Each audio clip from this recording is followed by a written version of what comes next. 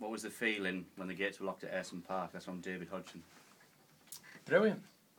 No, seriously, when the gates were locked, I couldn't believe it. I mean, I hadn't long been in Teesside. This was my first season. I'd been a full-time professional. And for the gates to be locked was an absolute travesty. You know, I had my first mortgage. I was struggling financially. We weren't on great sums of money back then. But for the gates to be locked, then the future became very, very uncertain. And it was very difficult times individually, collectively, and obviously for all the families concerned. So very, very difficult times. 2 quick Borough questions. One from Marty Well. Will Borough survive this season? This season coming? Oh, survive. Will we be challenging for top 6? I hope so. But at the minute it's a bit of a hypothetical question because we don't know who we're going to rope in. I don't think there'll be any household names coming in. I believe the scouting network, including the manager and the coaching staff, have been all round Europe. Let's see who they drag in. From Stake Steve Sullivan, who was your first professional goal against?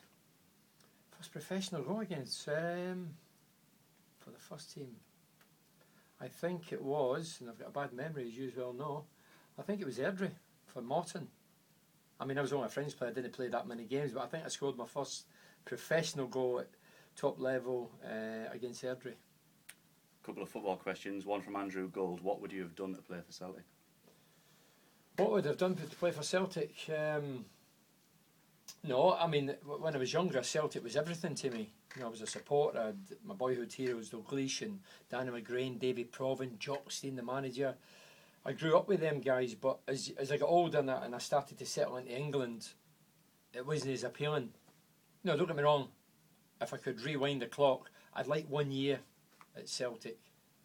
My father in the crowd, 60,000 singing all the songs that I was brought up with, and to score against Rangers would have been the ultimate dream.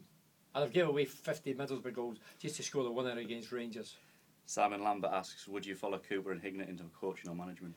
I've did a few coaching badges over the years, prelims and UEFA Bs, and I was sort of getting pushed that way about 10, 11 years ago to go for my full badge and qualifications. But I know a lot of my friends who have played football at Middlesbrough have got the full licences, but they can't get jobs. There's only X amount of jobs available. If it was like a Gary Southgate scenario, when he come up and says, Bernie, you can have the job, just go for your full badge, I would go for it.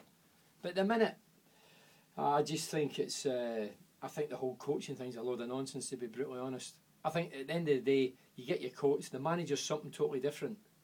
You don't go in these courses to learn about management, you go to how to structure your team and how to defend, score a goal, and then they're talking about, there's too much jargon in the courses for me. You need to be a school teacher or a university graduate like yourself, Jono, where you need to read through mountains of books. Football's simple. Simple game played with simple people, complicated by fools. Aussie Braithwaite asks, do you wish you'd play for Sunderland? When I was leaving Middlesbrough, I'd love to have went to Sunderland. I couldn't believe that Sunderland went for Davenport. He had a nightmare at Middlesbrough, and here was me, scored over 100 goals, and Sunderland weren't looking at me. I was on their doorstep. So really, that would have been the ideal place to go when I was leaving Middlesbrough, because I wouldn't have had to uproot. A couple of random ones now. Arthur Bainbridge asked what your favourite movie is.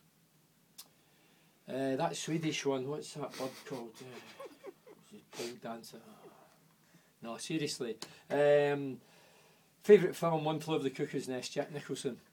Without a shadow of a doubt, not even open to debate. Best film I've ever seen. It's touching, it's funny, it's moving, and everything rolled into one. And that boat, I don't know if you've seen it, but the boat when all the guys that were on the right went in the boat, I'd have loved to have been on that boat. I think I'd have blended them.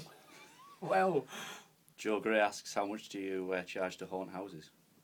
Oh, I think you get the right man. I think there's two guys out there can answer that one. Ian Simpson, what's your passport nationality? Believe it or not, I could be in possession of an Irish passport as well as a British passport. There was a bit of conundrum when I was trying to apply for my Irish passport, but I had all the qualifications. But I think you can get to more places in the world without any hassle with a British passport as opposed to an Irish one. So I just stuck to the British one. And finally, from Mark Trory, he's heard rumours that you have a fetish for ladyboys. Is that true? Don't knock it, you've tried it. You know, if they come around and you have to hide their Adams that way, I don't care what they are. Just have a go at it.